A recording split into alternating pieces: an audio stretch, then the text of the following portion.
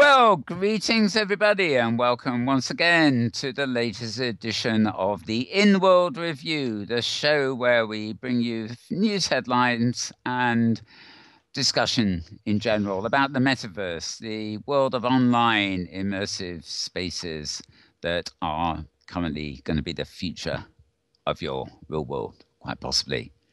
We are making the transition online from pages to spaces. Yes, that is what I believe. It may be a long slog, but we're there already, and we've been here for quite a while.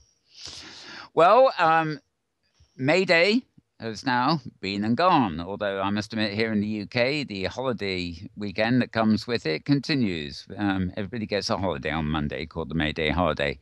But today is the 2nd of May. And it is the 2nd of May of 2015, in fact, lest I neglect to get that right as usual. And it's the first Friday. First Saturday of the month. And that means we are here at our studios in Chilbo in the grand old platform, the high street of the metaverse, some say. Second Life. Yes, indeed, we are. And that means we'll be bringing you a whole load of things like show and tell, destinations, arts, and all sorts of stuff that we haven't actually covered for a little bit of a while. So without further ado, I'm going to introduce everybody who's here. Next to me on my left, of course, is Tara Yates. Welcome, Tara. And she's probably getting settled because she is doing camera as well for us at the moment. So I'm sure she's saying welcome. And on my right, of course, it's Maria Koloff from Metaworld Business. Hi, Maria. Hi, Mal. Great to be here. And I will repeat what I said when I was muted, and that is glad to be here. Ah, very good. So it wasn't right. It was just the news. Fair enough. Of course, I had my mic muted so I can curse in freedom. Ah, yes. Oh, yes, that's a good idea. Oh, but then, of course, I would go silent, wouldn't I? Can't have that. And also joining us on the stage in that wonderful tree-shaped chair over next to Tara, old friend of the channel, been with us very often indeed. It's Honour McMillan. Welcome, Honour. Thank you, Mal. Thank you. Hi, everybody. It's good to be here. Now, we also had been planned to Varda, Springs, or I forget her avatar name, Cecilia Rockstead, basically, from Virtual Voice was meant to be here with us too, but for some reason we haven't been able to get hold of her. So hopefully we'll have her back another week. I think she can actually come over to our Hypergrid studios, so that's no real problem. She actually did point out to me a couple of weeks ago now that there was some problems with a platform called IMVU. Something about changes of policy with financial rates to the disadvantage of users, and also I gather she is going what she calls undercover in Second Life, particularly to investigate something very close to what we're discussing last week about piracy and creators' rights and stuff, and she's taking the Green Lanterns with her on this undercover operation. The Green Lanterns, for those of you who know Second Life, are they're named after the comic strip, of course, but they're a kind of friendly kind of police force sort of operation in Second Life. They don't wander around enforcing things that Lindens do. They just sort of keep an eye on things, and they're there for to help people if requested. And apparently they're going to be helping Varda do her undercover investigation. And I guess we'll hear more about that later when it's done, as opposed to now. Anyway, on with the actual show, as it were. And I'm quickly going to run down my Twitter feeds. You can find my Twitter feed for Metaverse News links at twitter.com/Malburns, or one word. And anything to do with interfacing, future of interfacing, virtual reality, interfacing tools as opposed to every single post that comes up these days. And the metaverse in general, you'll find there. And you'll find links to all the things I'm about to mention there too. Most of my links, as always, well, not all of them, but a lot of them head up to Hypergrid Business. And of course, Maria will update us on those. Also, an awful lot of links, as indeed we had last week, to hyperica.com. With basically a destinations guide for OpenSim, and it's formidable, with our sort of 12 or 13 new locations coming up every day, quite literally. You realize just how many there are. Okay. I have one post here, which it's at WordPress.com, but it's a very, very long name. So I suggest you go to Twitter for this. MD4 blog post on the disruptive power of Second Life.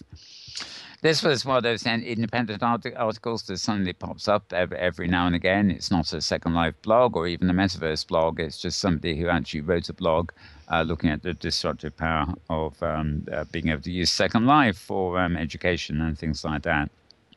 More Hyperica, more Hyperica, more Hyperica. Oh, and a YouTube, then a Hyperica. Yes. Oh, I do love this. Live scrolling to the same link address. Okay, Inara Pay. She had a post during the week called Bright Canopy, on the first user group meeting notes have been published. Now, Bright Canopy is... generally speaking, the name of something various people are trying to pull together to replace the now defunct SL Go that was, or Firestorm Go as it actually was most of the time, run by OnLive, which of course Sony bought up. In fact, even old members of that service actually, Thursday was the last day, so there is now not even a trace of online left on the web. But the idea is that you get a video stream of a virtual world, not like this program, which is television model, but you actually see a stream of the environment, and you have an interactive uplink that sends signals to the client, and you can literally operate the video. This is actually because the video you're watching is a single instance of the viewer, which is simply being run on the server and then downloaded to you as video. So it's not broadcast, it's actually narrowcast one-to-one. And a lot of people are missing it already because it did allow people to access Second Life and OpenSims and the Hypergrid on, shall we say, not quite state-of-the-art computers. And of course, it worked on things like iPads and Androids. So it was a lovely way of getting into virtual environments other than a workstation, and a good graphics workstation at that. So Bright Canopy is an effort by, I think, mostly Second Life residents to sort of reinvent the game. I'm not sure whether they're using Amazon Web Servers or one of the others. But if you check out Inara Pay's blog, it's at modemworld, WordPress.com. So that's modemworld.wordpress.com. And she's got a link to the notes there. Right. Pings from the afterlife.blogspot.com. That's pings, P-I-N-G-S, from the afterlife, spelt all as one word, at blogspot.com. This is Thursday Ember's blog, and it's a weekly roundup of the adventures every Wednesday of the Hypergrid Safari. And we had great fun this week, as we do most weeks. And as far as I remember, he racks his brains, none of the hyperjumps collapsed. In other words, we didn't overload any sims, which does occasionally happen when we find ourselves jumping to somebody's sim that's region that's being run on somebody's home computer, and oh, what do you mean there's 50 of you, kind of thing. Yeah, good review there at Inara's blog. More Hypergrid Business. Oh boy, I've got a lot of you, Maria. Right, an article at road2vr.com. Road to VR, TOVR, all one word. New HoloLens video shows glimpses of detailed internals and early prototypes. Um, I'm a great follower of Road to VR, but they have far more posts than I actually retweet. I really, you know, the next piece of hardware that comes 3 times a day is really of no interest to me unless it's a complete solution or something really original. But this HoloLens video did have a desired impact, as it were. So you might want to read that. Published 2 hours ago, no less, in my Annex blog. That's Malburn's Annex, or one word, .blogspot.com. A video about teaching in Second Life. I put up there earlier. And have a good business. Road to VR again. Right, 1 hour ago. A new post just come up. A case study about something called it's the creator of something called Inspirit, Inspirit. And the Inspirit creator breaks down responsive web VR design. And this was quite curious. It was really about bringing virtual reality onto web pages, and not just limited to, you know, a gimmicky thing that works with, I don't know, Oculus or something else. The idea is it's deployable across multiple hardware and things like that, but via the web. So you might find that interesting. But lo and behold, I know there's a lot in Google Plus, but that seems to be it for my main Twitter feed. I also have some Second Life links if we don't get to them later at another Twitter feed. Since we're in Second Life, I'll promote it. It's twitter.com/malburns_writer, which is my Second Life avatar name. And we have various arts, destinations, events, and videos as well. Lots and lots of machinima every day available on that feed. But it's more specific to Second Life than anywhere else. So that said, I'm going to hand over to the mic to Tara, who, of course, is usually on top of the news for Second Life, and it's now really her once-a-month chance to do the famous show and tell. So, over to you, Tara. Well, thank you, Mal, and greetings, everyone, from the Pacific Northwest, where, you know, it is the 2nd of May here too, and one more button to punch. And you know, it's an interesting process trying to run a camera and talk at the same time. You know, something like talking and chewing gum at the same time. You know, it's anyway. You'd think I'd have it, have it down by now, but I don't. But yeah, you know, Second Life. There's so much amazing stuff being done these days with people who are creating in mesh in particular. Certainly that's not the only thing that's wonderful going on, but you know, the uptake on mesh and the expansion of mesh into lots of new categories, I think is really really eye-popping. And so this week I have several items to share in that category. And I'm going to start, where am I going to start? Well, I think we'll start with these guys. We have some entirely cute little birds. Now the little birds have been around Second Life for quite some time, but these guys have the additional feature of they're moving around. They move differently depending upon, you know, there's several in the set, and they come in different colors. I just bought one color because I didn't want to feel like splurging for the mega pack of all colors because the price was too high. But these are a half deer creation. I know you have seen half deer around and some other wonderful creatures that have been created by half deer. And these little guys are at there's this isn't a big show, but there's a thing called there's a home show, and it was one of those. I happened into the store on I guess it was 50 Linden Fridays. There's a short list of stores that participate with one item at 50 Lindens, and it's a pretty select list of designers whose stuff is you know, good quality work. And it's a short enough list that I can kind of do a quick round of them of a Friday evening in about half an hour. And then there's time for for side trips that I stumble on something cool and I go to find it. Or in the case of these birds, there were a couple of them loose in the store, and but they weren't for sale in the store. But I spotted a sign saying home show, and I suspected that's where they were. And sure enough, so I went there and I found the birds. And you'll also see the little tree that one of them is perched on, which is an orange tree and is part of a threesome of trees that are fruit trees, along with the same designer had some other items at the same home show. These are, notice this is a smiley face pot, which is kind of cute, but the trees are nice. So I couldn't resist either one, having a soft spot for trees in the scheme of things. Now, the other thing I picked up is this, you will see here, for those who aren't quite ready for spring yet, we have in the background a really, really nice wood stove. And this is from Lisp, L-I-S-P, Pandora Popstar.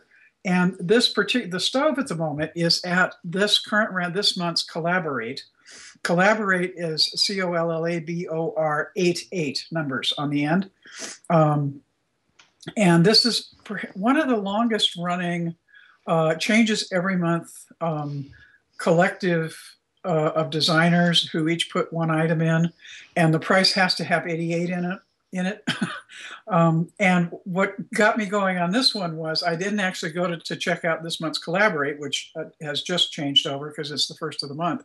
But the basket or the box of wood and the fire set.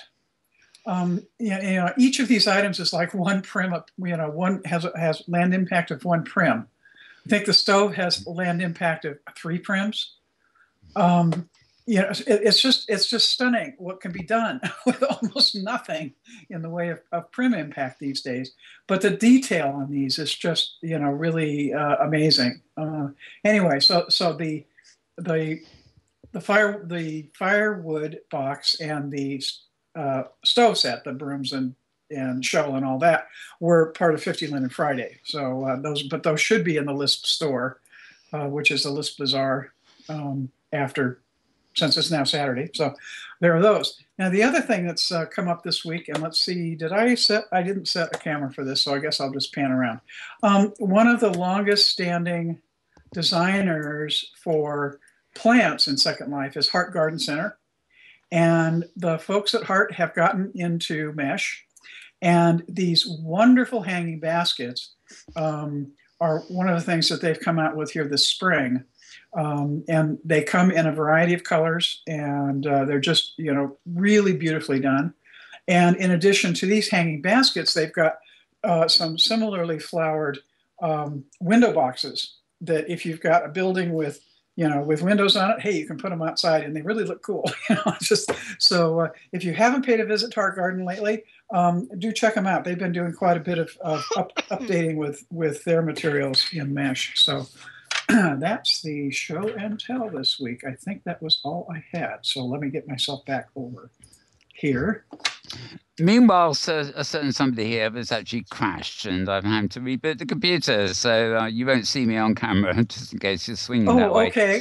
Did we cover the cows? Oh, the cows. I talked about the cows last time. Oh, okay. They're still there. Fair enough. Yes. Okay. The cows are still here. The cows now have some fresh grass to eat. But okay. Well, I just remember before I crashed that I saw some cows lurking around, and I thought they might be on display for a reason. Yeah. Well, no. They wanted to stay. They asked me to stay this time. They just didn't want to quite go back with their box, so they didn't. Very good. Anyway. Okay. Well, on to other items here. Just a reminder for those of you who might or might not get their notices. There's an organization called the Immersive Education Initiative, which is a nonprofit international collaboration of various institutes established in 2005. So it's been around for quite some time to define and develop standards, best practices, technology platforms, yada, yada, yada, for virtual worlds, virtual reality, augmented mixed reality, simulations, game-based learning, and training systems. As well as fully immersive environments. And they are currently have a call open for speakers, exhibits, and research due May 15th for their Immersion 2015 conference. And that conference is in Paris at the Sorbonne, September 7th through September 10th. So if you want to advance mark your calendar and you think you might be in Europe in that period of time, or you're in Europe, it sounds like that, and this is like their 10th year, 9th year of that particular conference.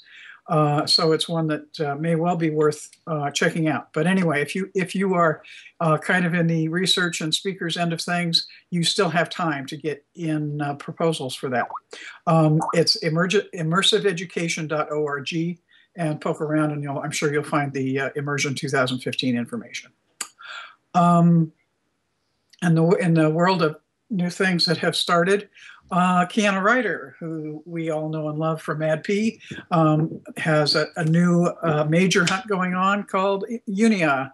And that's started this week, and is apparently, I haven't had a chance to check it out yet, but has grown tremendously. Apparently, the scope and magnitude of this particular thing with the introduction of experience tools. So this may be a good opportunity to see just what can be done with experience tools. Worth checking out. The Second Life blog also mentioned this week that steering people to the fact that there is a Second Life affiliate program where if you have a website, you can get into an affiliate program where anyone who clicks through from an ad you have for Second Life and then downloads the browser and logs in, it's good for 75 cents. It's not a lot, but it's not limited to those who get premium memberships. So that's it's changed. But hey, if you get a lot of traffic, and you get a lot of traffic from people who are not already in Second Life, it's something to check out. It's part of, they've gone in with what used to be called Commission Junction, which is probably the longest standing and certainly the largest of the affiliate program coordination hubs. So they've got a long history and a long track record. So it's a legit long-standing organization. So take a look at that if you want to add a few bucks to your website.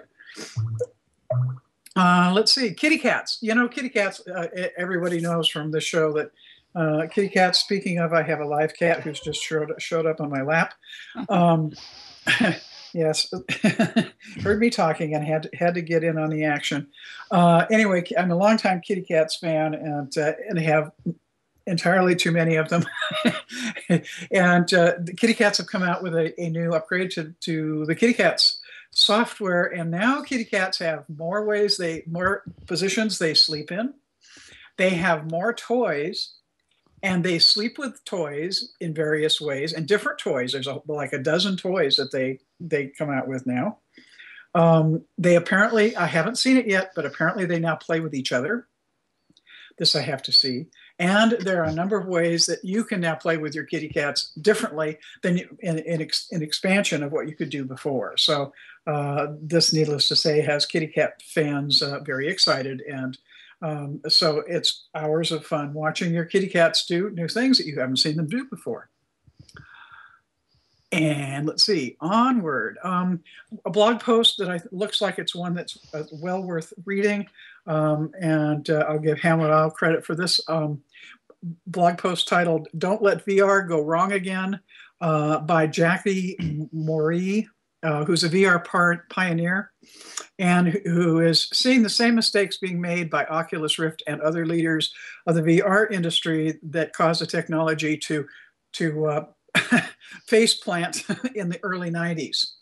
And she points out a number of issues that she sees as part of the problem. One being, of course, the atrocious amount of media hype being done. She notes also another part of the problem is the generation gap. And specifically, she notes that many of today's VR industry leaders were barely around for VR's first wave. Example, Oculus Rift's founder, Palmer Luckey, was born in 1992. You can do the math. Perspective, yes. Perspective, perspective. And then she also makes another interesting point, and she says that another problem is that the tech press is focused too much on covering venture funding of VR as opposed to venture innovators, as VR innovators. And point taken. What do? Do you just chase the money, or do you go find the people who are really doing interesting things? So that's going to be, I think, a blog well worth reading, and I'll steer you to New World notes for Hamlet's write-up on this, and a link to the actual blog post, which I think is a must-read. And my last item. Hey, would you like an avatar that's actually you? Yes, based yes, on No. yes, there's a Kickstarter. There's a Kickstarter to avatarize yourself for both 3D worlds and printing. This little item came from our old friend Dizzy Banjo. And the downside of this is so you can pledge various amounts of money to have yourself captured in 3D motion capture, and an avatar created, and they're doing two different levels of avatars. One they call a basic capture, and one and there's a term than basic capture. No, an advanced, a more sophisticated capture. The term is getting away from me.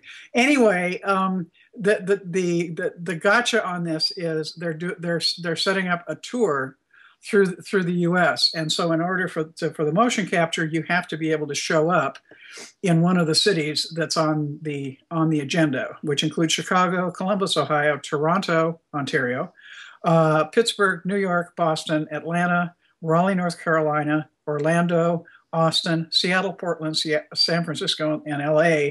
And this is starting about mid-October. They have a ways to go on their funding. They've got a goal of 100,000, and so far they've got 10,000. This was as of a few hours ago. And they've got 24 days to go to get up to 100,000. There are some lesser ways, including an option for an early access to the API for developers kit. No capture required. Anyway, you can check that out. And again, there's a link from Hamlet's blog for this to the Kickstarter. But you can apparently these are also you can get yourself scanned, and then it can be turned into a statue. I think I'll have to get Dizzy back on this show sometime. He used to be with us an awful lot, actually, so it'd be a good excuse to drag him in one day a week. Yeah. Anyway, so if you really like what your RL self looks like and you want to capture it forever, there's your chance. And that's it for me. Well, thank you, Tara. Please don't try switching back to me. I don't think I'm quite in yet. So without further ado, I'm going to hand over the mic to Maria for the latest from Hypergrid Business. Over to you, Maria. Well, thank you very much, Mal. I'm going to start with my competitor, the Current Journal. Oh, Kevin. He's my next door neighbor in Canada. I don't know whether he's quite a competitor, actually. But never mind. Well, and the reason I'm looking over at his page, because he's got the Fashion Expo write-up, which starts today on TangleGrid.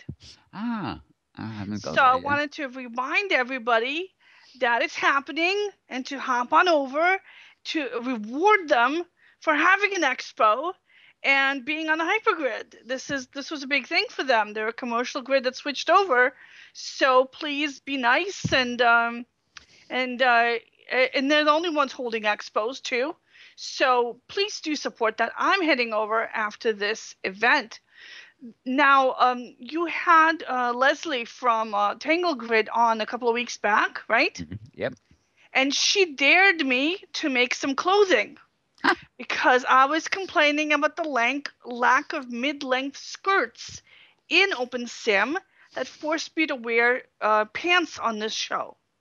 And, I hate wearing pants. I prefer wearing skirts for business. And they're only mini skirts or really long fancy ball gowns.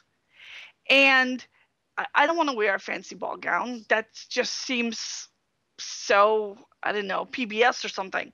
And I don't want to wear a mini skirt because, the camera is looking right at me.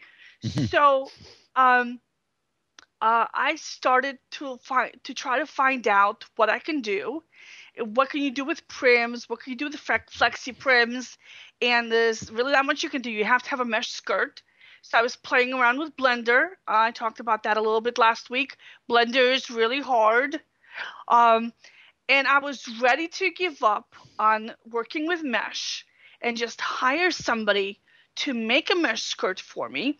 I posted a note about it on OpenSim Virtual, which is one of the biggest community on Google Plus for OpenSim. And somebody pointed me to a guy named Damien Fate, Oh, yeah. who open sourced some mesh templates. And I don't know if I've ever heard this before. I've certainly forgot all about it if I ever knew it. Well, Nara Malone of Nara's Nook has uploaded all those templates to Nara's Nook grid. So if you don't know how to upload mesh, you don't have to worry about it. Just teleport over. And I posted the instructions for what to do on Hypergrid Business. The story is titled something. 2 shortcuts to a career in virtual fashion. All right, so all the Hypergrid links are there, and the link to the site. And so you get this the female mesh templates or the male mesh templates. You bring them home to your grid. You unpack them. You make you make a copy and rename the one you want. You put it on. You edit it because you can edit mesh. And you slap a texture on it, and you can edit the horizontal and vertical proportion of the texture to get the right size of the texture on your mesh object, and you have a unique skirt or dress or pants or jacket. It is so cool. It takes seconds to do. And you have something that's not currently available on the Kitely Market. So now I'm going to have to go figure out how to upload it to Kitely Market and take it to the fashion fair because I promised them. So that was very exciting for me. And I don't know if there's other people out there also struggling with mesh clothing. Well, you can start out like 99% of the way there by using their templates. Or if you are looking at Blender, you can upload one of those things to Blender and see if you can tweak it to adjust it a little bit to what you're looking for. So I'm thinking of doing that next to see if I can do that. But I don't have a lot of optimism about being able to. I have been playing all week with prims and sculptors, but for just getting shapes for terraforming, actually. But, mesh clothing definitely, starting from somebody who's also already done the heavy lifting, so that they're rigged in what to work with with avatars. Well, Damien is a significant designer in Second Life. My question is. In addition to the mesh files, are there also texture maps? Yes, he's got alphas. He's got the text. He's got some other stuff there, which I don't even know what it was. Come on, come back here. The reason I ask about texture maps is that typically when you get a DAE file, you get a texture map enables you to take the shading, basically a file that has the shading for the right shading for the document, and you can then add your own texture to it. But then it's not just flat texture; it's got shading where it should for folds and wrinkles and all that kind of stuff. Is that the same thing as a bake map? A bake map, maybe, yeah. Yeah, because that's what he's got. So you can get all those on Nara's Nook, the male and female mesh models, alpha layers, and bake maps. And they're already uploaded. So which is good for me because uploading mesh can also be tricky. Oh yes. So that was a lot of fun. I really enjoyed it. I recommend that people go take a look at it.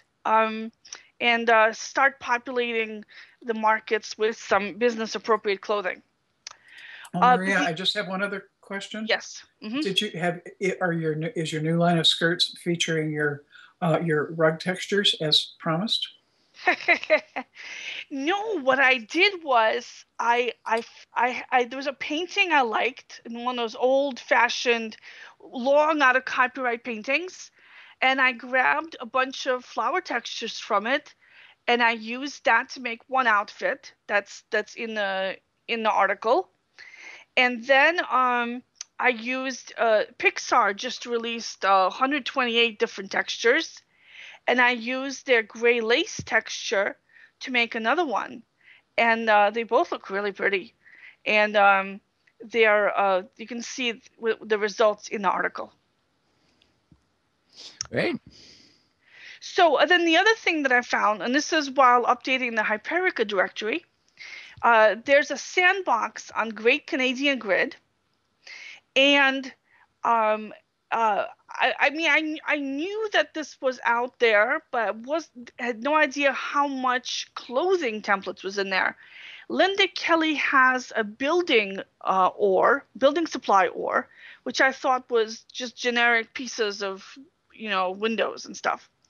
In the sandbox region on the Great Canadian Grid has that ore in it, and that ore, one of the things that it's in it is a whole store full of clothing templates. The flexi skirts of like million different shapes and sizes, the sculptees, the collars, all the stuff that's pre-mesh, but is still useful and could still make some really nice outfits, plus the system clothing templates. It's all there, ready for you to take. And the license terms for the Linda Kelly stuff is, of course, CC0, so any use anywhere whatsoever. The license terms for the Damien Fate templates are you could not resell the templates themselves. You can give them away, but you can't resell them. You have to keep his attributions if you give away the templates. But you can make stuff with them and sell the stuff that you make. So those are both very good license terms, and so I wanted to let people know that it's out there. And again, the Fashion Expo starts today, so make some fashions and go out there and look at some other fashions. While we're talking of the Great Canadian Grid, I am still waiting for Hyperion. I'm glad you got Chigion's location up and everything. We now have 4 regions in Great Canadian Grid. There's MetaWorld Broadcasting and Malbone's Estate, both of which need listing, but there is also now Malbone's Outland and MetaWorld Spaces. So we've got 4 whole regions now, and Hyperica. Okay, so just email me and let me know which ones are open to the public. They all are. Where the public can come and do stuff. Yep, they all are. That's the idea. Okay, so email me and let me know. Okay. Because I did not. I'll let you get on. I'll do that. Yeah, carry on. Carry on with your other news. If anybody else wants to add a region to Hyperica, go to hyperica.com, and the very top of the page, there's an add new destination. Go to that, click it. Make sure you have your hypergrid address, not just the region name, but the whole hypergrid address. Try teleport in from a different grid to double check it. And we need a snapshot of your region. It really shows off what's in there, and a little description of why people should come and visit. So we have been cleaning up, Tyler and I have been cleaning up the directory. We still have a couple of hundred destinations to add. We're still very much backlogged, but we're trying to get them up there. We're clearing out the old ones that have moved or died. We have the destination guide up that some grids are already using. So that's exciting. And we're always looking for more places for people to go. So definitely, if you could add them on, if you can upload the images, it'll save us a bit of work and help get your region up faster. Okay, let's see. Kitely residents can now change mega region sizes. Anybody who's the Kitely customer knows that they have these advanced mega regions where you can have, 1 or 2x2 or 3x3 or a 4x4 mega region with no border crossings. Well, now if you have if you have like a 2x2 and you want to expand it to a 4x4, you can now do that with just a single click through their web interface. So they're making that easier. Okay, so one thing that's happened this month is the MetaBolt viewer, which was worked on by Caspertech. There was a little bit of dispute over the name. Caspertech stopped supporting it. They switched. They're going to be making something based on a Radagast viewer. And Federson emailed me. Fred Beckerson. He runs the Outworld's grid and content site in the LSL script library. By the way, the Outworld's site has so much great content. They have sharks in there that will follow you around and attack you. Oh, for free, all open source. But anyway, so he was looking for some documentation for libopen metaverse, which is something you use to make bots. And the wiki went down. It was like a one-man website, and the one man went off to do something else, or one woman, and the site disappeared.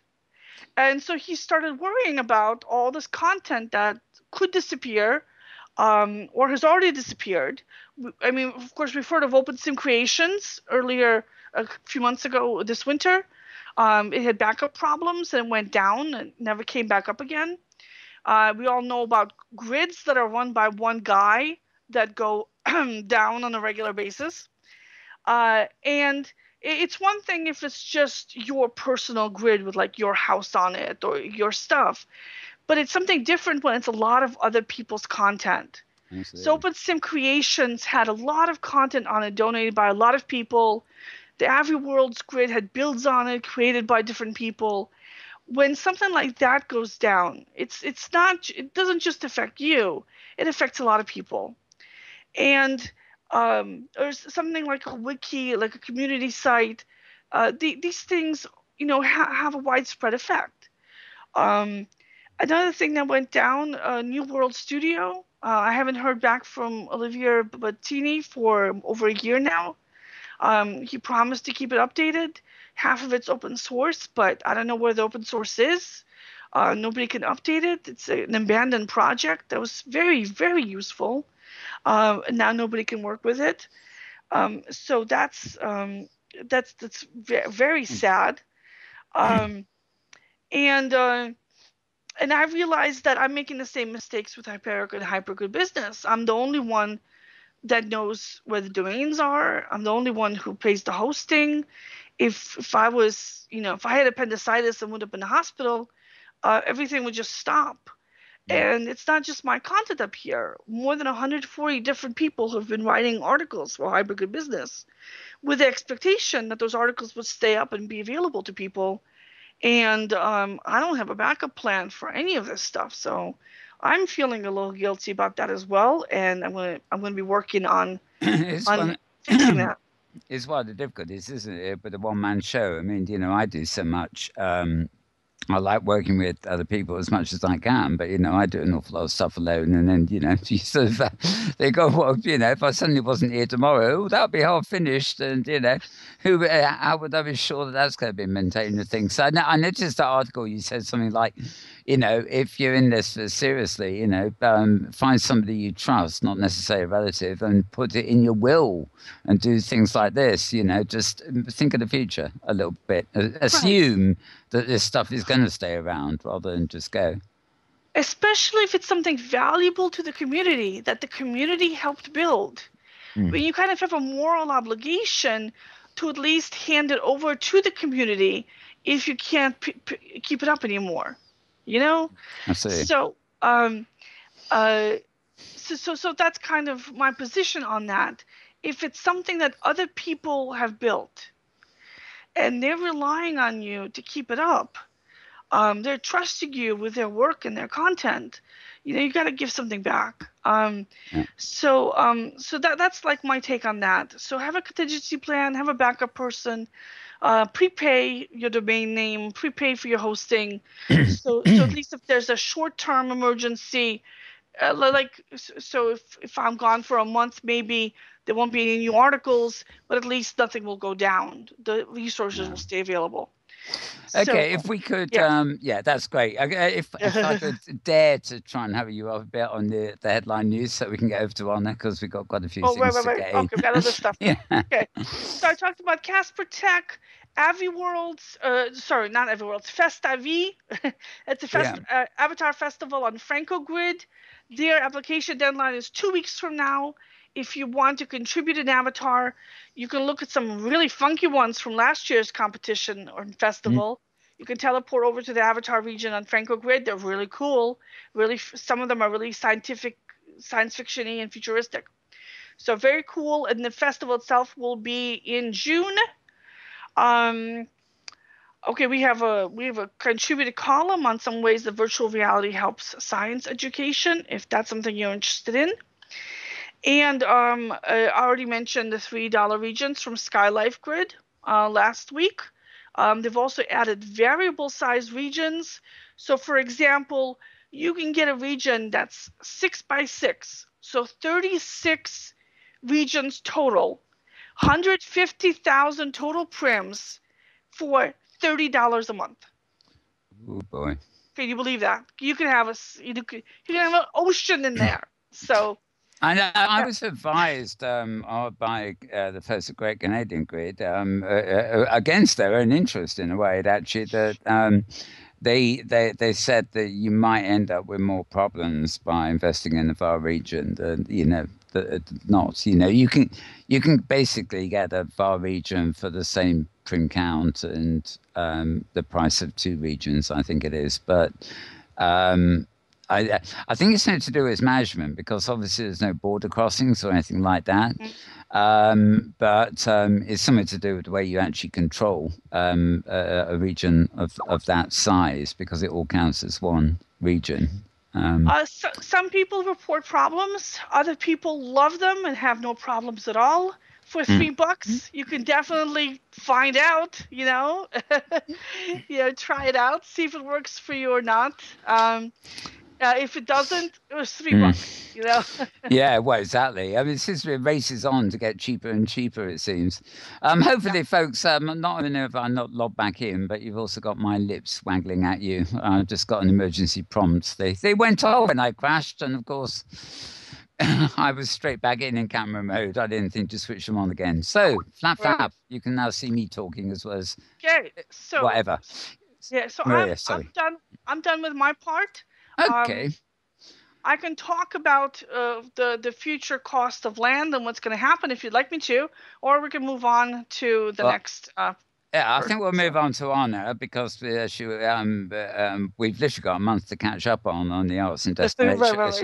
It's fun, but maybe we're still doing okay on time. We've still got about 45 minutes, so we'll come back to. We'll maybe come back to costings and stuff too. I mean, if they get down to $3 a region, I mean, how long before they're 30 cents a region? they're already getting dirt cheap.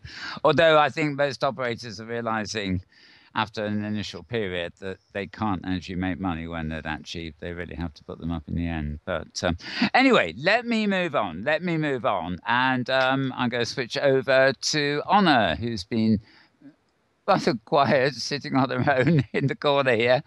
While we've been rabbiting. Oh, and typical. I can't get my. Oh, yes, there we are. I got my camera to work at last. Welcome, Honor. Welcome back. It's been a while. Thank you. I've been listening. Listening. Fascinating stuff. You would. I need to impress upon you just how massive the hypergrid is becoming in terms of, we used to call your blog a no day no destination. I know you're going to talk about quite a lot of other stuff that we need to catch up on today, but Maria here has been posting, with destinations, scattered around the hypergrid. It's maybe half a dozen or even 8 or 9 or 10 posts a day on her Hyperica destinations guide, but they're not all by her. She has other people contributing too. But you suddenly realize just how many destinations are out there now. It really does compete with Second Life. But as you say, you haven't finished with Second Life yet, and nobody could really. I mean, if I actually walked around Second Life trying to explore every square inch, it would take more than my lifetime. Even if I was young, I think it would take more than my lifetime. So it is a vast area, but certainly I know from Safari and things, there's a lot of art.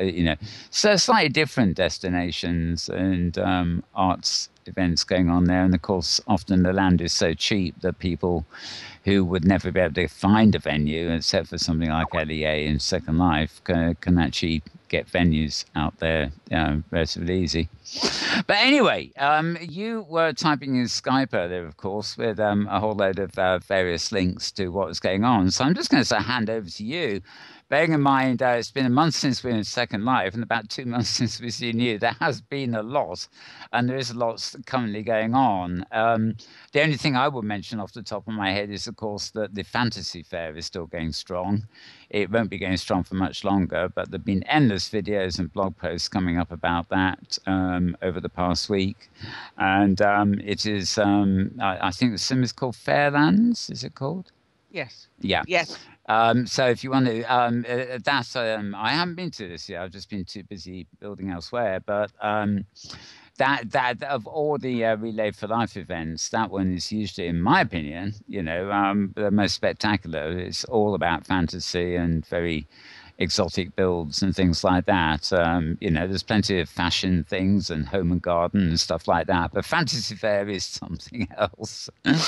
So I'd encourage people who are in here in Second Life particularly, or maybe people who are elsewhere and want to come back into Second Life to check that out if it isn't too laggy. But anyway, over to you, Honour. I'll let you sort of plow through everything in your own order. Okay, I obviously can't cover everything I've seen in 2 months, but I'm going to cover a couple of things that I think you really need to see. One of them, of course, are the builds at Fairland or at Fantasy Fair.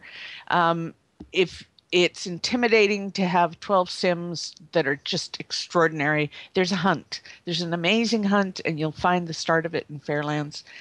Use that. It's a story-based hunt. There's over 100 premium gifts, and you'll have a wonderful time. But let's start back with art. There's some things I think you absolutely have to see. The first, if you haven't seen it yet, is on Leia 20. Just type into your map LEA20. One of my favorite artists in Second Life is a man named Havit Neox. He's one of the nicest people you will ever meet. And Hav is one of the people who made me understand what could be done with immersive art.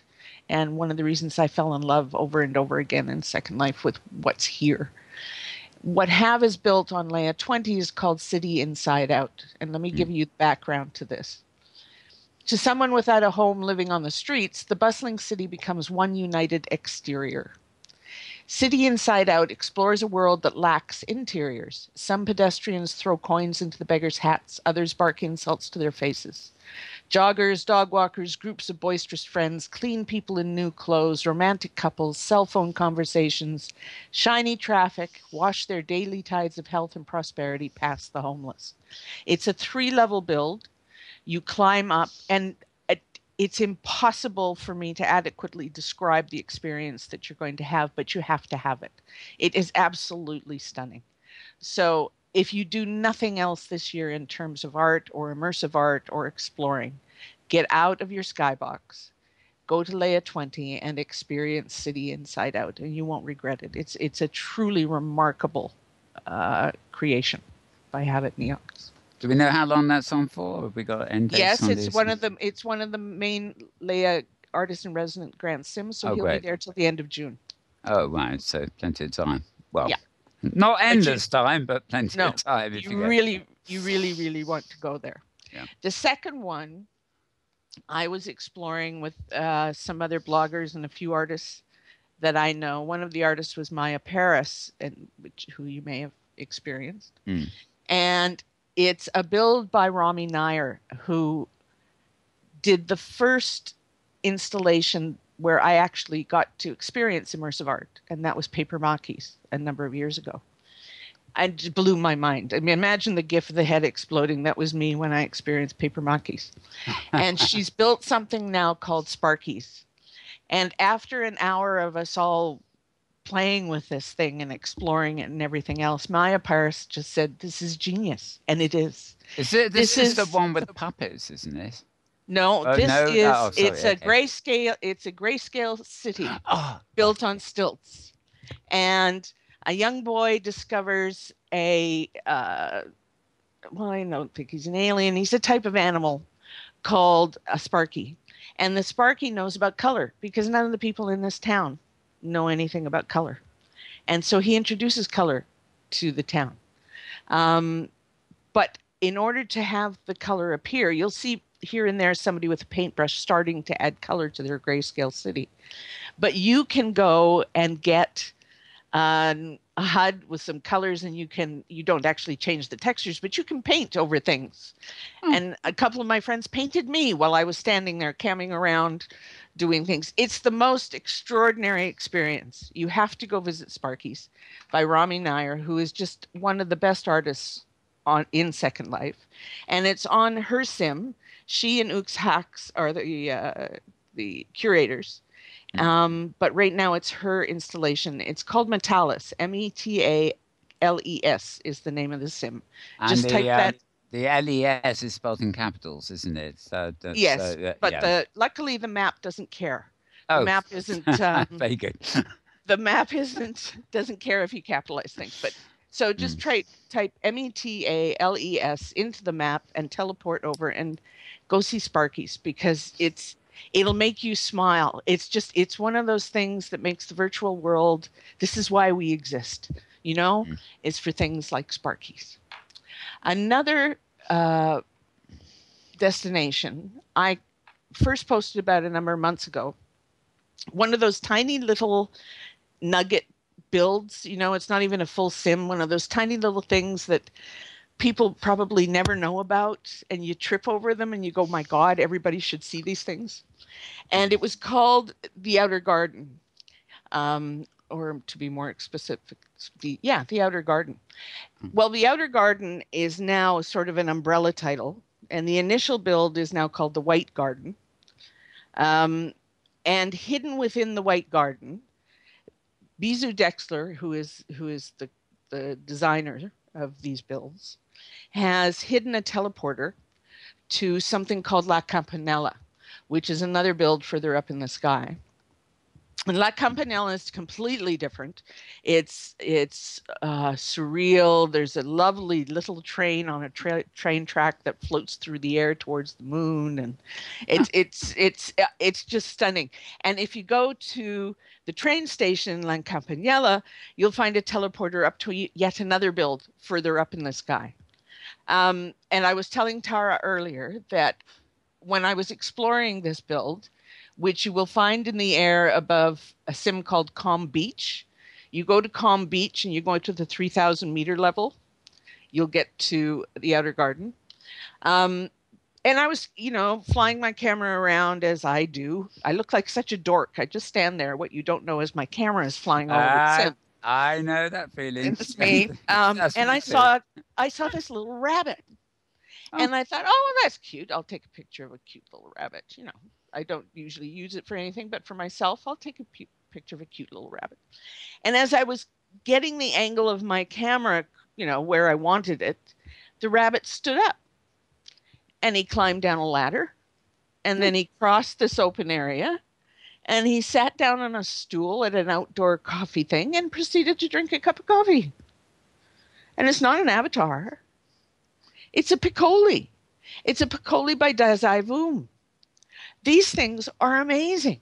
So if you are already familiar with D-Lab or Piccolis, then you know what I'm talking about. If you're not, then what you need to do is go to a website called Dazai-Lab, DAZAI-Lab.blogspot.com, and you'll see some videos of the Piccolis.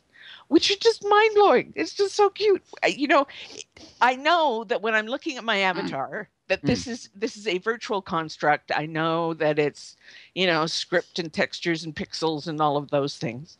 But somehow to me, because I know that I manipulate it, it's moving because I'm moving it.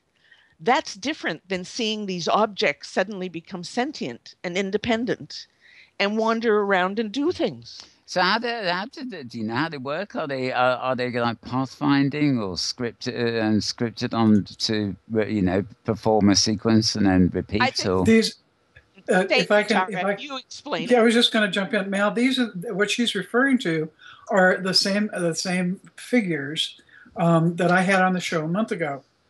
The little tree house. Oh, and they would they would go up the treehouse. They would climb up the rope, and they would talk to whoever was in the treehouse, and then they would get on the bird, and they would fly back down to the ground. Right. And they would move around, and there was a bench, and there was a couple other things, and that was just a couple, 2 or 3 of them that I rezzed with the treehouse.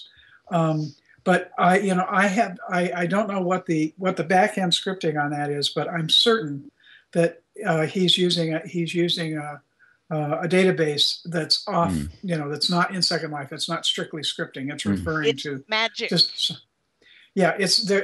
just, and I had the one set up from the Christmas collection that I set up in the middle of Chilbo, that you took forever to res. The Christmas tree and the little village and the skaters and I spent all kinds of time just standing there watching because as Honour says, they're set up so that each little figure, you get the little figure and it comes with something that they will interact with.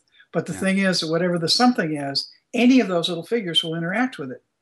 So you get this collection of various objects and the figures, and then they're all interacting. They're interacting with each other. They're interacting with these objects, and it's who knows what they're going to go do next. It's magic. It sounds like a very complex extension of the Kitty Cats thing with the endless plugins. But the way you were first describing it, I was thinking of like we have in OpenSim NPCs, non-player characters, which you don't get here, but it's different. That's not what this is. This is and it's not like the Mossums where they're all sort of one being, with different characters. These are all different creatures and different environments, and they're not breedables. Thank God. This is yes.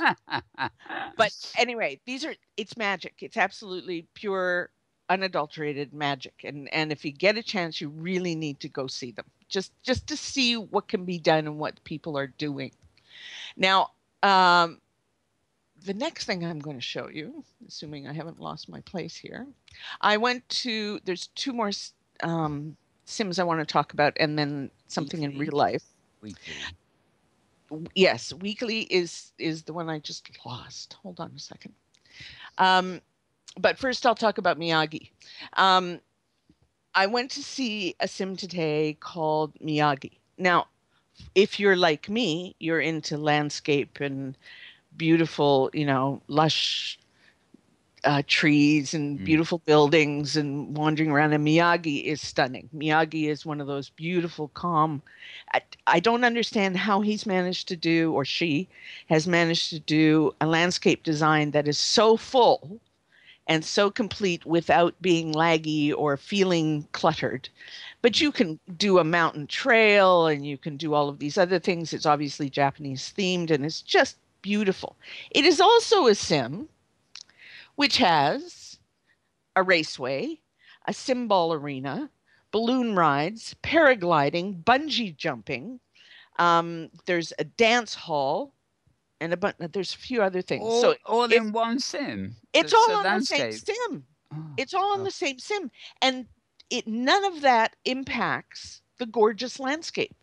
I mean, I spent an hour wandering around through trees and lovely paths and beautiful old Japanese buildings and Japanese shrines up in the mountains and everything else, totally ignoring the paragliding, bungee jumping, raceway, because they don't impinge on you. Yeah. So if you've got somebody who's into extreme sports and is feeling, sluggish because it's been a long winter and they want to go do all this stuff, let them. You can go wander around this gorgeous sim called Miyagi, Miyagi, and both of you can be very happy. It's the most amazing sim design because not only is it gorgeous, but it's full of stuff and it doesn't feel like it's full of stuff. Yeah. So, that's even more remarkable, the fact it isn't. It really is. Yeah. I mean, the bungee jumping and paragliding are on top of this mountain peak hanging out over this deep lagoon, and it's terrifying if you're like me and you hate heights. You actually, it sounds like something I'm building at the moment, but never mind. But it's beautifully, molded into the rest of the landscape so that it's not shrieking out at you, it's not just jarring, or it's still beautiful. The last sim I wanted to talk about today is a brand new art space called Weekly. And when you land 5,000 meters in the air or 2,000 meters in the air. But it's a brand new art space. The installations won't be there for very long. The very first installation is there now, and he is big get because his first artist is Yuma Mayo. And Yuma's installation is called Yes, Giovanni. And it's gorgeous. It's got his sort of trademark giant mechanical creatures and flowers, but it's also got a beautiful sea level build. And I think you want to go there and you want to bookmark it because there's going to be some really interesting installations there in the future. So you want to go to Weekly, and we need to encourage more art spaces as well. Mm-hmm. The last thing I was going to talk about today is real life. Now, last year was the first annual Silicon Valley Virtual Reality Conference and Expo. And it was live streamed into Second Life at the Leia Theater, and it was live streamed online. And one of the things many of us, not just me, I'm not the only one with this issue, took away, because out of all the panels and all the speakers for 2 days of this conference, there was one woman. Yes, I knew that was coming, and it's too true. You remember? Very true. Yeah. Woman. There was one woman out of all of those panels, all of those speakers. There was one woman. And what was really interesting was on the second day, there was a panel on which we had Philip Rosedale and Debbie Alpert. And this one woman came and stood up at the microphone and asked the question, where are all the women in virtual reality? Like, where are they in all these companies? And, where are all the, and both Ebby and Philip deliberately, I think, well, I'll be generous. Both Ebby and Philip misunderstood the question. And both of them talked about how successful women are in World, which was not the question. The question was, where are the women leading the companies or doing the database design or doing the designs, Or even attending panels. Exactly. Yes. So anyway, the second Silicon Valley Virtual Reality Conference and Expo is this May 18th and 19th. So I went to look at, they don't have a complete list of all the speakers or the panels or who's on the panels, but the speakers they have listed, ta-da, there are 3 women. So we've already, not only that, it's not just a woman sitting on a panel. These are 3 stand-up, prominent speakers. One is the godmother of VR, Nani de la Peña, from Emblematic Group. The second is Jody Medich, who's a UX designer. Okay. And the third, who is really exciting, is the lead VR innovator at NASA. And she's a woman named Evelyn Morales. So we've already tripled the print. This is a year during which we've dealt with Gamergate and lawsuits and all the rest of this nonsense. But somebody must have been listening, because at the very least, there's 3 women this year at the Silicon Valley Expo. The other thing, just an anecdote to that actually, is that there is, I forget what the full title is, but it's a new RL again, augmented reality event coming up. And an old friend of ours, she used to be called Tara50 in Second Life here. Her name is Tashut. She had a wonderful blog called Yuga Trade.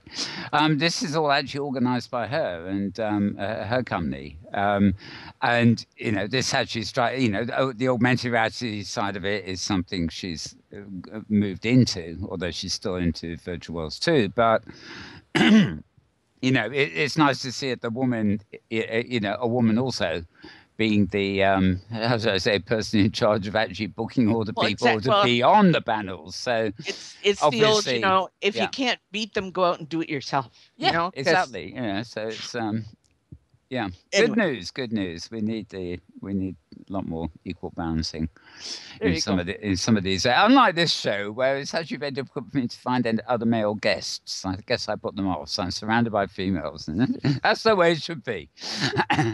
He says flippantly. They don't want to compete with you, Mal. You're so manly. Very good, I suppose. I never thought of myself that way, but never mind. Right. Well, we're in a manner of speaking. It's the leather pants and the silk shirt. Yeah.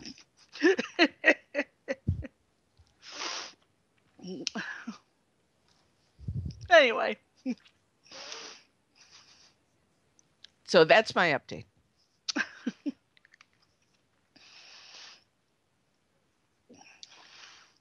So, Mal, did we lose you again? I think Mal must have sat on his button and turned off his audio. Could we? Let's talk about him some more behind his back then. Look at that belt buckle. Yes, you are quite right, Tom. I either sat on the button or something, and I've been talking away and just sort of casually, not busting in, but casually interrupting and stuff like that. So, yeah, at some point, the little light on the button came on, and I don't know why, but there we go. I'm hopefully speaking again now. Yes, I was just going to say on the Silicon Valley virtuality front, there was another video. Sometime last week I posted, which is I think it's about 3 hours long of their last meetup, because they have monthly meetups now as well as the annual expo, and the meetups are great too. You know, if you're heavily into the new VR hardware, or more importantly, what it can do, you know, they tend to have all the developers who are really competitors, I suppose, in some ways, meeting together, and they put on demos for each other. So, you know, you can quite often see these demos on the film catcher of the event. So, and in case I didn't mention it, Philip and Ebby are both back this year as they speakers. Are they going to be hosted by Dragster again? Well, they're doing they don't show yet panels. They do show as individual speakers. And of course, Philip is going to talk about high fidelity, which I assume everybody has gone to visit. Yeah. And he's going to talk about how open source is important. Yeah, very good. Yeah, I found that I actually found, oddly enough, that last year's panels, that one I found not to be one of the best, really. Particularly as they had that fellow who literally invented VRML there, announcing his new things. And it seems that Dragster, comparing that, it just kept swinging back to Philip and Ebby. And, you know, the other guys got words in, but, you know, it just didn't feel like a discussion of all of them. It sounded like they were all fishing around Dragster, Ebby, and Philip. But hopefully it'll work out better this year. Always good to hear those guys anyway. Right. So yeah, those wonderful builds there to look out for on the art front. Any other actual sort of the one with the French name sounds intriguing as an actual destination as opposed to an art build. Any other actual sort of just destination sims that you often cover that you can remember offhand? Oh, sure. Highlights. Yes, highlights. Well, you want to go to France Port Nawak, which is on Dreamworld Volcano. Just type Dreamworld Volcano into your map. You'll enjoy that sim. Oh dear. You know, the problem with being old is you don't remember everything that you post. Oh, I know that feeling. Just too many of them too. Yes. So what you have to do is follow the destination blogs, guys. Okay. Yeah. Go see where Yana is going. Go look at my blog roll. Go see where Ziki Questy is going, where Inara is going, where I'm going. There's Lubberdag. There's a lot of good destination blogs, and people work very hard to find some interesting places and share them, because that's what we want. Is we want people to see this stuff, so that the people who are creating either art or landscape or whatever they're doing, that people appreciate it, come and see it, because that's what you want. I must admit, I read, I obviously repost or tweet rather your you and our Ziki Questy, Love Dag, as you said, and quite a few others. And actually, it's actually great. There are actually more destination blogs now. I keep pressing on things I think are destination blogs, and they turn out to be adverts for the costume somebody's wearing. It's a fashion blog, where they visited a location to pose. But no, there's a limit, as you said earlier. Second Life's too big; it would be there for a lifetime in many ways. But I often really enjoy looking at those blogs, even if they are the pictures and things, even if it's somewhere I may never get to, because they still capture the essence of it, as do, of course, many videos where people just land and film a region and then put a bit of music on it, and that's that. And if they do a good job of filming, that's equally rewarding. But there is nothing like actually going in there and being there and experiencing the full immersion, so to speak. That's true. And one of the useful things, I mean, it's always been true. People talk about bloggers. They assume people are referring to fashion. Some of us aren't. Hello. One of the people on my blog roll is Yana, Yana. Oh, yeah. And she's extremely valuable because she knows the Japanese Sims. Sims that are created by Japanese residents. And unless you're part of that circle or that culture, it's very hard to find them. So what I recommend strongly to people is not only find, a destination blogger that you like, but check out their blog roll. Check out Yana's blog roll. Check out Furl Fans' blog roll or Lubberdag's, because you will find a lot of things that otherwise, we can't cover everything. We try, and half the time it seems we're covering the same thing, but that's because we fall in love with them. But if to help you explore and go see what's going on in Second Life, then do check out the blogs.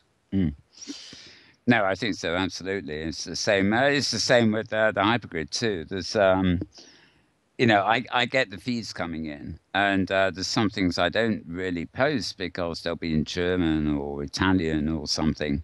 But, occasionally I'll post one. But, I'm always looking out for the pictures too, because, sometimes I'll see remarkable looking installations. And, I read the text. I haven't a clue what they're talking about. but just seeing the pictures is enough to sort of, get me curious and maybe TP over there if I can. So, right on, the bloggers. We want more of you, and not just fashionistas. Yeah. Okay, let me let's I haven't got the screen up. I think we've got about a quarter of an hour left. Let me pull us into a bit of open discussion if we can. I've exactly got an agenda here. But Maria, when you were talking earlier, you said you could come back. I said we'd come back to discuss something. I forgot what it is now. What's that something to do with destinations? Free land. Oh, free land. Yeah. Okay. Yes. So so this was a debate on Hypergrid Business over the past couple of weeks. Our land prices, do they have to fall or not? And my theory is that, obviously, because servers are getting so much cheaper. We had the same thing on the web. Websites used to cost a lot of money. You could run one at home on your home computer. Or if you had a server somewhere at school or something like that, you might be able to set one up. But for the most part, it was inaccessible to the average person. Then GeoCities came out with their free ad-supported web pages for everybody. And everybody could have their own web page. And then Blogger came out, and now instead of having a single free web page, you can have a whole free website. And I think the same thing is happening in OpenSim. You already have a large number of grids that offer free residential parcels and free stores to merchants. I mean, this is becoming routine.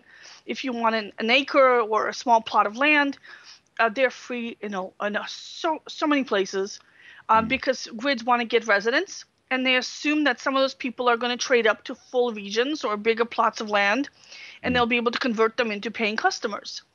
And if they don't like the grid, they'll leave and they'll give their plot to somebody else. So it's a good deal for the grid. People are going to stick. I also think I've been discussing this with Roddy and actually Winter Silversmith, who of course you mentioned earlier. Right. Winter, for example, has a lot of on his region's residential spots, but they're rented for nothing. He doesn't charge you to rent a house because the economy isn't there. I think what to me, and Honor may be interested in this too, in a sense, is that it seems to me something we're seeing on the hypergrid and then OpenSim is that because the prices, they go from rock cheap to pretty darn cheap to not really that cheap, but maybe close worlds competing with Second Life, for example. But people are able to come from renting, a parcel in Second Life, and for less than what they're paying in Second Life, they can rent a whole region, a whole sim. And people who own lots of sims in Second Life can come and start their own grid and connect it to the hypergrid. So the whole procedure seems to have moved up a level. It's almost as if what I was saying actually was to Roddy, not Winter himself, was that, I don't think OpenSim has a market for the little real estate, renting houses and stuff, giving them away or for next to nothing to people on your crew who are helping you. That's one thing I'm doing now, but it's it's just so easy to get a whole region. Why have a little parcel on somebody else's estate when you can get a whole one? But I was actually saying, from an economic point of view, a lot of these people who are now taking whole region sims aren't actually, they're more used to having parcels, and they're not particularly adept at actually the management of these things. And so I actually think there's probably a market there for like estate management services, where somebody might actually rent a whole region for X price, which seems dirt cheap, but they will then pay another reasonably dirt cheap price for estate management. So in fact, to get the full package, they might end up employing different kinds of services over and beyond the land. Probably not. When I first started touring the hypergrid, I noticed a lot of people who are setting up regions for the first time, and the regions were mostly empty or all under construction. They didn't know what to do with them. They didn't know how to lay out a region. But this is one of those, rich people problems. Oh no, I have so much land, I don't know what to do with it. People figure it out really quickly. It fills up so fast. It's amazing how quickly you run out of land, no matter how much land you have. Actually, this is true. Everything just spreads out. So that's not so much of a problem. I do think it's not that there's zero market for small lots. I mean, AOL is still selling email accounts to old people. Hey, I resent that. Yeah, Maria, I think you just put your foot in it there. No, they admit it. They sell email accounts to people who remember AOL. Maybe that's a more polite way of putting it. Yeah. No, AOL admits that they're like a certain percentage of our customers have broadband. They're paying for our service even though they don't need it, because they're in the habit of doing it, or they can't figure out how to cancel the service. Yeah, I know. AOL knows this. I have a friend who's exactly that.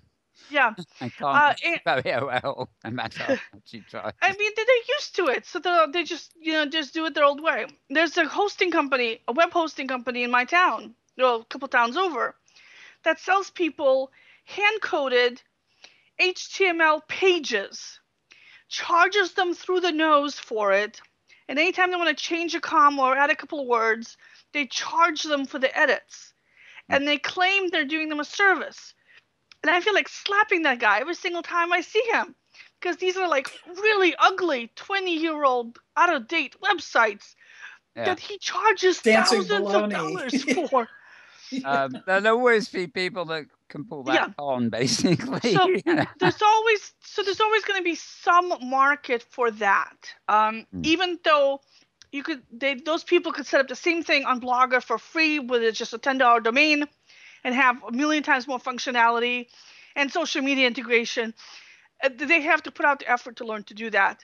And for some people, it's worth a couple of $1,000 not to have to think about it. Or they really, I still think he's taking advantage of them, but he is. Hey, yeah. Now, so there's going to be those kind of people in OpenSim as well. Their customers are coming straight from Second Life. They think $300 is a reasonable price to pay for land, and when they get it offered to them for $75 or $60, they're thinking, "Oh my God, what a deal!" And they're happy with it, and they're happy to pay whatever the proportion price is for a parcel or a quarter acre, whatever acre that they're going to get. And some of them are going to stick with that. Others are going to Google OpenSim hosting and come to my page, which lists all the prices of everybody, and go, gee, I am like getting really ripped off here. But until they do that Google search, they might never know. Indeed. Or they might do the Google search, then come back to the hosting provider and say, "Why are you charging me 10 times more than the other guy?" And the hosting provider will say, "Oh, you see, we have backups and stability," and then make up various excuses for it to make the customer feel better. Okay. But I think, but over time, I do think we already have free parcels, free residential parcels, and free stores. We're getting close to free regions. And as soon as we get any venture capital money into OpenSim at all, now so far everybody's been ignoring OpenSim and focusing on the hardware and the video game development. We are totally off the radar of Silicon Valley for the most part. I mean, the Oculus Rift folks know that we exist, but that's about it. But as soon as we get onto people's radar that things is happening here and money starts flowing in, we're going to start seeing people offering free regions as a marketing tool to attract people to their companies until they burn through their venture capital money. And since prices are continue dropping, at a certain point, the price of a region is going to be lower than the acquisition cost of a new customer. So it'll be easier to give people regions than to buy ads. And a certain number of customers are going to upgrade to more land or premium regions or whatever, and it's going to make that economical. So that's going to happen. Just okay. Now, look, Honor, I spend, my time in Second Life, and one of the reasons I spend my time in Second Life is because of what's here, and part of a big that is community, et cetera, et cetera, et cetera. And I understand, hypergrid's out there, and I understand it's a less expensive way to go, and I understand it's like, pioneer days and people land rushing in Oklahoma and all of that stuff, and it's exciting, and there's people and there's stuff going out there. But if I'm a venture capitalist and somebody is saying to me, "This is a great place for you to invest," and I look at something where the price is falling continually, not going up, so the price and the value is going down, and I say to myself, where's my return? What would I be getting? And how, if I invested money in something which is aiming to free, where am I going to get a return? Why on earth would I invest in something? Well, this why is why need my money. I think this is why I mentioned GeoCities. GeoCities is the exact answer to that. They got a lot of investment capital to give out free web pages. They had a kind of a wishy-washy, hoping someday money will come strategy with advertising support and premium sales. But basically, they were losing money, burning through venture capital. They made the money back. They sold out to, I believe, Yahoo. Yes, it was. But what they did was they got millions of people onto the web. They were being evaluated by eyeballs during the .com boom, not by profits or revenues, but by eyeballs. Hang on a sec, because we are closing in on time, and there's just one other thing I want to bring up too. I think you both have a point on this, though. You've only got to look at the way something as huge as Facebook started by giving away pages to students and then to young people, and then they all left, and there's now they give away pages to old people, providing you stay logged into the site, or you can't get to them anymore, apparently, as of yesterday, May the 1st. But I think honest criticism about prices going down is sort of valid, but probably misses the point that technology is increasing all the while, and it's obvious that server space will go down as the small servers online, bigger, faster ones, etc., etc. So it's an economies of scale thing. It doesn't mean there's not an economy there. Now, the prices we pay for regions in some OpenSim grids now would have been unthinkable even on OpenSim, just a couple of years ago. But they do now make economic sense. So, it wouldn't surprise me if you might find venture capitalists coming in when the platform's more known on the basis of projects, for example, within the environment. I do agree with her about why OpenSim. So, I mean, the reason why you don't want to put venture capital into Second Life is it's not scalable. It's a private company. Yeah, that's a private company, but the platform's not scalable. OpenSim is infinitely scalable. You can have your grids grow as big as you want. You can have everything grow as big as you want. The main opposition to that is right now OpenSim is the only platform that you can say that for. But 2, 3, 4, 5 years from now, when we have the VC boom, it might no longer be true. We might have High Fidelity. We might have other open source platforms that couldn't grow and be that as scalable. Yeah. So I wouldn't necessarily say it's going to be OpenSim that gets the influx of capital and everything else. But it's going to be something like OpenSim. It's going to be open sourced. It's going to be scalable.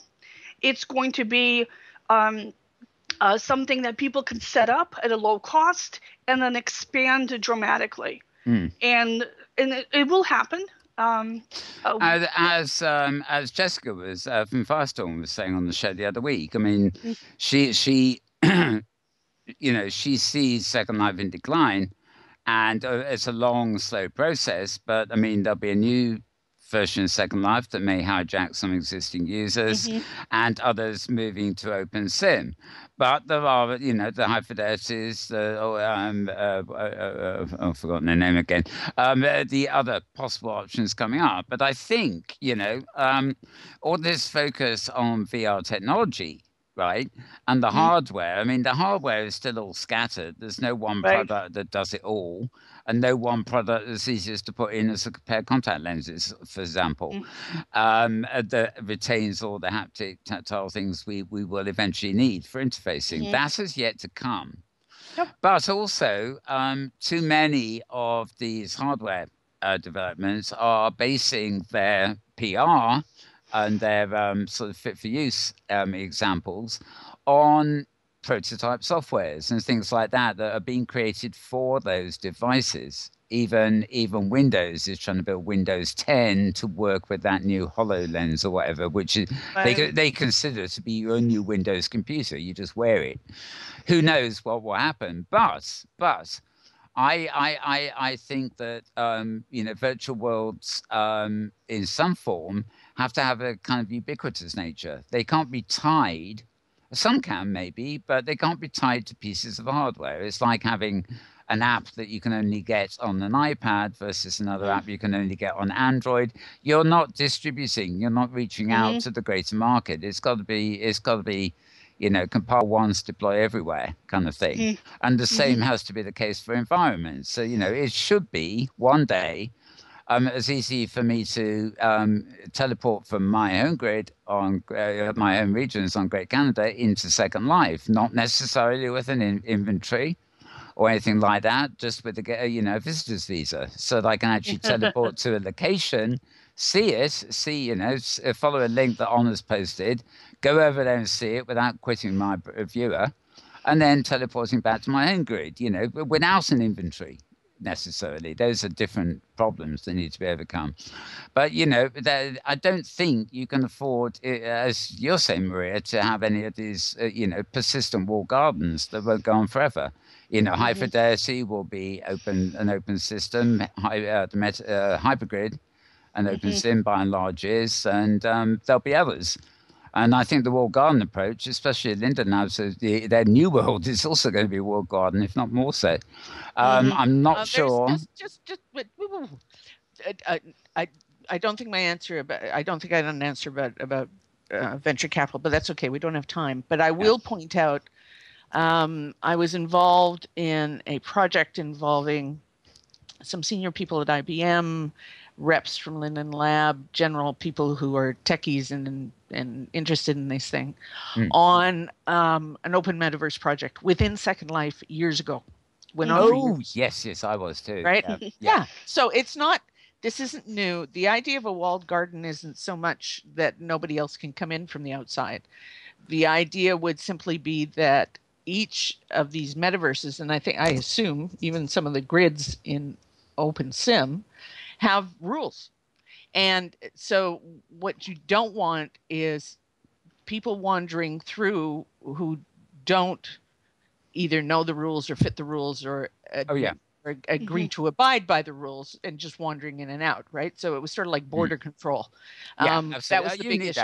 The technology issues beside the point. The point of this is our world, you can't come in, that's not what I don't think anybody would say. It's that they have to be able to control what happens when somebody comes in or how they leave or all of that. So they can't come in and rip off everybody's inventory. Those that we've been talking about those recently. Those are serious issues, right? I am thinking of things like passport. I equate this with the real world. I often say, I'm in very mixed feelings about buying a wig that is no copy, no transfer. Because I can't put it in my suitcase folder. It just stays in my local world inventory, and I don't want to lose it when I have a grid to another grid. And I don't expect to get on an airplane to America and suddenly find myself without any clothes on or wig when I get there. Now, if I buy a house, you would expect to have your car. Yeah, right. You would not expect to leave England, arrive in the United States, and your car is parked outside the airport. I certainly wouldn't be able to pack my house in a suitcase. No. So I think there are certain metaphors we can use. Well, they're not really metaphors; they're just facts. Certain things are, by their very nature, should be transportable and ubiquitous, but other things are very much, why would I buy a house to put in my suitcase? I wouldn't. I would buy a house to have delivered to a particular grid. And OpenSim is very much more flexible these days. There are grids around that actually have very strict rules. They let people hypergrid in to visit, but they don't let people easily get anything or buy anything in those grids. They say, the hypergrid visitors have a visitor's visa. Other grids are fully open, so somebody gridding in is, the law of the land is the same as the grid they left, probably, But the thing is, there are permissions in place where you can be partially hypergrid enabled, where you can have visitors in, or your residents can go out. It's not totally an open book. So the border controls and things like that, and permissions on ownership of things are being sort of tackled. But can I get a word in here before we get completely away from the subject of the race to the bottom as far as the price tag on regions? And that is, I think there's two things you got to remember. Yes, the hardware itself may come down in price. Tave, your voice is very low. If you could just speak up a bit. Okay, well, I'm probably not speaking in the right direction here. as far as where my microphone is located. Okay, in the race to the bottom for the price of regions, the issue is not just the hardware costs. You've got all kinds of other expenses there, and if there is a point at which you have to draw a line. The hardware may get cheaper, but the human resources involved in maintaining the hardware and replacing the hardware don't get cheaper. No. But they do get automated. The second piece, hold it. Yeah. So the second piece of this that I think is being forgotten when you talk about venture capital is this old line that was the what sunk the dot-com, what created the dot-bomb disaster in 2001, 2002, and that was, what is your business plan? How are you going to make money? And unless a company can answer that question, convincingly, venture capital has no interest in you. That's the reality. There has to be a business plan. It has to appear to be viable. It has to, you have to be able to say, this is how we're going to make money. This is why I think that if venture capital moves in, it will probably not be platform-based. It will be project-based. In other words, if I launch an archaeological project, there's some kind of massive project that will pay people to come and see historical recreations, and use OpenSim as software as a base for building that, then maybe venture capitalists will be attracted. I don't know, it's a hypothesis here, that particular project. So I'll be saying the project where OpenSim is the platform. I won't be selling OpenSim per se. Okay, and I think that's the big difference. Let's tackling that. Do you remember the Greenies? Do you remember the company? Yes, I know. I know John. The company? Yes, I know John. The company they then built to create archaeological sites to get a lot of venture capital. Yeah. But I suspect what will happen, unless somebody can say it's more than the old, you get exposure because there's people in OpenSim. Yeah. Venture capitalists will do what they're doing now, which is invest in the hardware because there's return there. Until you have a product in OpenSim, something they can say, oh, okay, there's a return. I will have money coming back to me because of something, not because of sort of maybe there'll be projects. There's no product right now that would appeal to a venture capitalist. There's nothing for them to get return on. There's two things for venture capitalists that they will be looking at. Not immediately right now. Like you said, right now they're investing in hardware. But a couple of years in the future, they'll be looking at two things. One is what's going to be the next Google or Facebook. Google or Facebook both started out by attracting eyeballs, and then they monetized them. So they're going to be looking at big scalable plays to be the next Google or Yahoo or Facebook or MySpace or whatever it is, a virtual world. The second thing they'll be looking at is things with buyout potential. Companies that will grow to a certain point and then be bought out by Facebook, by Yahoo, by Microsoft, by Apple, whoever. And those companies, those giants, are going to go on a spending spree to try to beat the other guys to being the virtual world dominant players. They are sitting on extremely large amounts of cash. They do not have virtual world projects in place right now. They will be spending like crazy. Facebook's $2 billion investment in Oculus Rift is just the early tip of the iceberg as to what Microsoft and Apple and the other guys are going to start plowing into this sector. What about, Maria, just a quick question, and then I do want to ask something else before we really do have to wrap. But on that very point, I'm just thinking of Kitely Marketplace.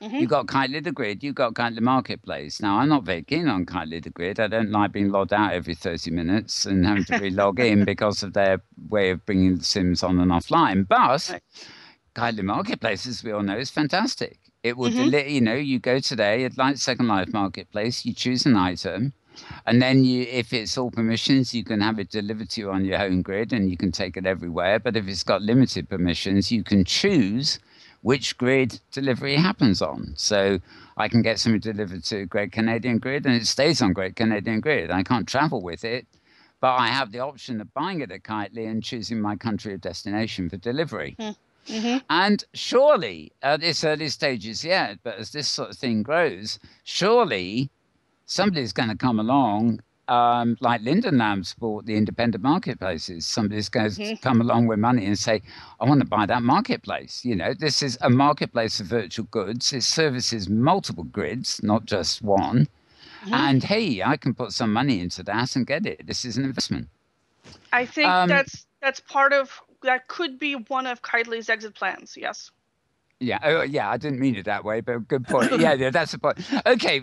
Well, we really do have to wrap, but I did have one question I want to bring up, and hopefully it's really for you, Maria, but it may interest on the two. And I'd like it only if you know the answer. I'd like it concisely, please. I was reading, and typically I must have misread this somehow, and it's not as easy as I thought. But Firefox and I think it presents and various viewers can be configured now so that the destination guide button props up a destination guide that is like the Second Life destination guide, but it is hypergrid. Yes. Destinations as opposed to local grid destinations. Now I tried this in Canada today and it didn't work. I just got an empty web page because the grid owner has to do it. Right. Okay. So what is the process there? Very quickly, if you don't go into too much tech, how does that get enabled? You talk to the grid owner. You say, I want this destination guide. We don't have one for the grid. Let's use the Hyperica one. Right. The grid owner Google's Hyperica destination guide. Yeah. The script commands are in there. You just pull it out, put it in your robust INI file, and now your grid has a destination guide. That's the Hyperica destination guide. Okay, that's enough. I will tell Roddy what to do because we don't have one. I actually was on the wrong track. I was sitting there wondering if I have to go to debug settings and actually type in a URI, web page that actually is the server for the destination guide. But I was obviously on the wrong track there. So I'll get Roddy to get hold of you and sort that one out. Okay. So it's going to have to be a wrap. Before we go, I'll do what I usually do in very quick terms, and that is I'm going to go around everybody here who's with us just to see if there's anything else exciting that's happened in the past week or coming up in the next couple of weeks that they may be a bit different or hasn't been hitherto discussed. And since she's our guest of honor today, I'll start with Honour. Anything exciting that's just happened to you or is about to happen to you? Or you wish would happen to you. I did get a new computer, finally. Oh, nice. Yeah. I won some money playing online slots because our government, I have a government lottery site and I can play slots there. So I won a new computer. So I'm very pleased. However, I will just reiterate, go see City Inside Out and go see Sparky's. That's all I'll say. Okay, wonderful. And we will for sure. Okay, Maria, anything you haven't mentioned so far that is you want to round off with? Nope. I think I've brought everybody up to date as to what I'm working on. The only thing is that I'm going to be trying to be adding events to the Hyperica destination guide. So when you open up the guide, you'll see what's happening right now on the hypergrid. So if you are a grid with an events calendar, and I don't know about your calendar yet, you really might want to email me and get that in there. I'm actually thinking, I don't know as much to put in it, but I'm thinking of starting a MetaWorld calendar for shows and things. But since it's only this one at the moment, I'm not sure so much for when things get going anyway. Okay, Tara, closing thoughts, round up. Just two quick items. One, you have through tomorrow, Sunday, to visit Fantasy Fair in Second Life. Tomorrow is the last day, so you've got today and tomorrow to race through the hunt if you're going to do it or look around. And the second item is Mal is not the only one with new Sims. I have some new Sims too in Great Canadian Grid. Tara Bay. I forget the names of the other two, but one of them is Mount Meru, and a mountain has appeared there, although it's not the permanent mountain, and there's nothing to be destinationed yet on any of my Sims either. So, well, I would add that no sooner have I got them and I've exploded into them. They're all very different, but I'm focusing on the borders mostly, so they all join together seamlessly, and making sure you don't cross bridges and fall into waters. I've been relocating rivers with bridges away from region borders to make it nice and smooth for you. Anyway, that's something else. Okay, well, it's been a great show, and we hope bring you more great shows in future. We will be back here in Second Life, of course, next month on whatever the first Saturday of the month is. Hopefully, you might be able to join us again, Honour, because there'll be another month of stuff to catch up. There you go. At that time. And we always have plenty to talk about. Next week's show, we'll be back at our HQ on Great Canada Grid, at MetaWorld Broadcasting, of course. And we'll be joined by Thursday Ember, who's going to have some news for us. But we're also going to be joined by possibly the one person in the universe who I have been dying. I never even got her on Crossworlds, but I'm dying to have her on this show. And it's a her. Yes, it's a her for that. Right, she's a big player.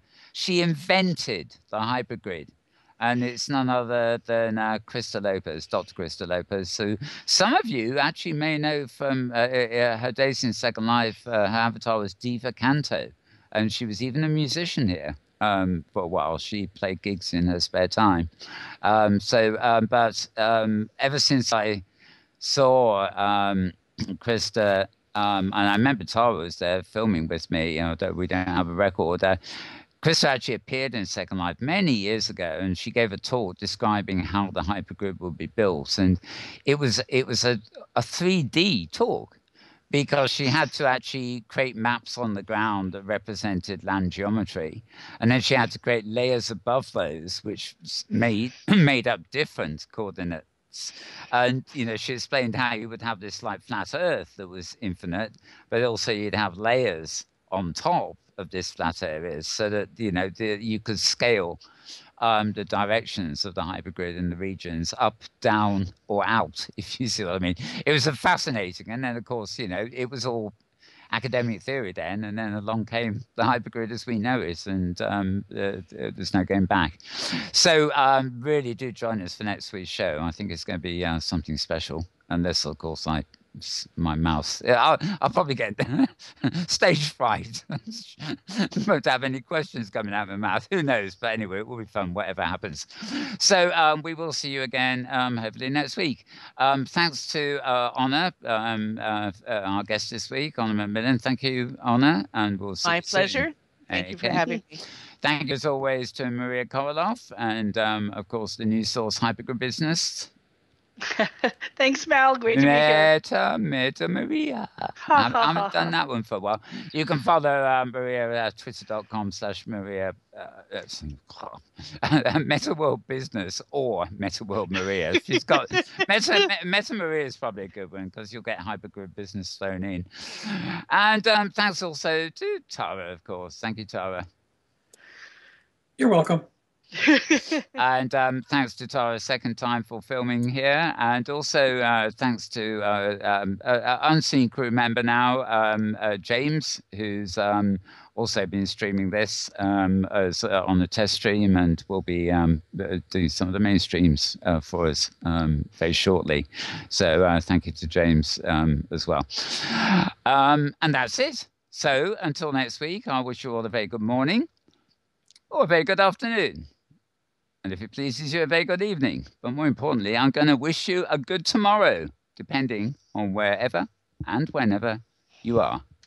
And we will return.